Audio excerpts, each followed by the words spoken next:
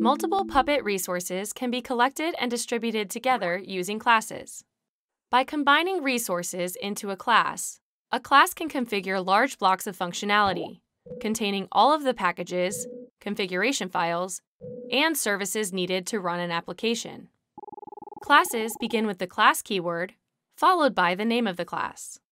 Then, you'll write all of the class's resource declarations within curly braces. This example class definition contains package, file, and service resources.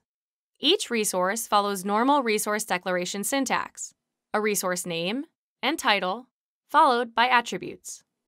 Class definitions are written inside manifest files, and a single manifest should contain only one class each. Defining a class specifies the contents and behaviors of that class, but it doesn't automatically add the class to your configuration. To do that, the class must be declared. Declaring a class adds each of the class's resources to the catalog and directs Puppet to begin managing those resources.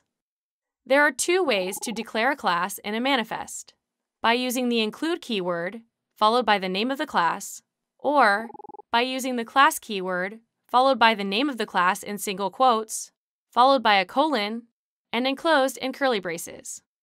Classes can be used across multiple nodes, but each class name you use must be unique, and once declared, a class cannot be declared again on the same node.